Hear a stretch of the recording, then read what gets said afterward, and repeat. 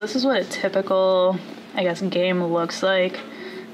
Each of these rows is a different category or different systems. Even like if I watch a game, like an NHL game, as I'm watching, I'm like, okay, forecheck, breakout, like you kind of think in terms of how things are happening. I can't really just like watch a game and just like not think about it.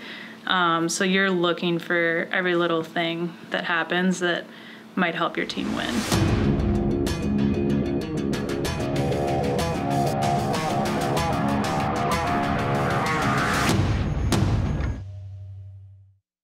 The horn sounds and the Badgers get out of here with a 5-2 victory. As the Badgers closed out their series against Ohio State with a 5-2 win, video coordinator and assistant director of hockey operations, Emily Engel-Natzke, was already preparing for the series against Michigan State. Saturday morning, I'm able to pre-scout the opponent's first game of the weekend. So this would be a pre-scout game, and this is basically what it looks like when I get it, and this is what it ends up looking like when it's completely broken down. I'm giving those games that are already marked and tagged to the coaching staff. So you watch this here. Do you guys have a early position right now? And they kind of pick and choose things that they see, whether it's special teams, trends that they see the other team doing, and they pretty much generate their pre-scout from there. So you see these different categories that the coaches can look into. They can watch all of the goals against from that game. They can pretty much look at anything in particular and build their pre-scout from there. Watch the movement. Off the wall, dot, back, back. You certainly can break it down and make it look as good as you want or as poor as you want. But for us, it's, try not to overdo it. Pick up some tendencies, pick up some areas that that we can improve on and or exploit. And for Emily to have that ready for us, it's very helpful for our players.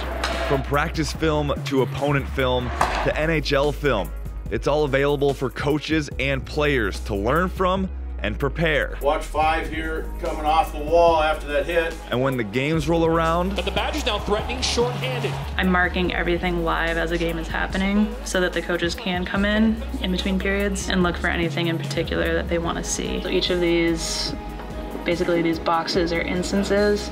So if I were to, double click on one, it would pull up Alex's shift. I'm also uploading the games so that the players can watch everything back on their iPads, making sure that they have that right away so they can either watch later that night or watch in the morning and try and make adjustments. And it was all about adjustments for Wisconsin from Friday night to Saturday night against the Spartans.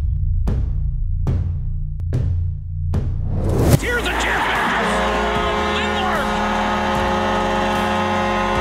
60 minutes they failed to solve John Lethman last night. And tonight it took them 26 seconds. That was the game plan, just trying to score on them early, keep up the same pressure that we had at the beginning of the game on Friday. Stevens now with it, gains the line, finds an open man, Apap, backdoor, great save, Lebedev inside on Estevez, wow!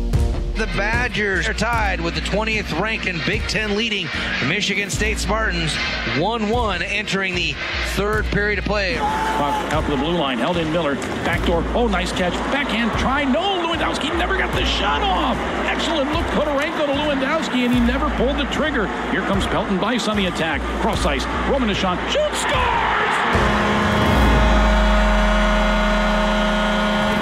And the Badgers lead with just over 2 minutes to play. Oh, give Pelton Bice a lot of credit on this. He was the player down in the Badger zone that I think got the puck, was able to come and do his defensive responsibilities first, walk the puck up ice all the way, then go cross ice. Sean doing the right thing again.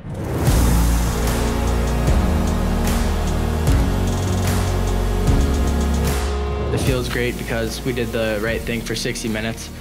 And we just stuck to our game plan, and it ended up working out for us.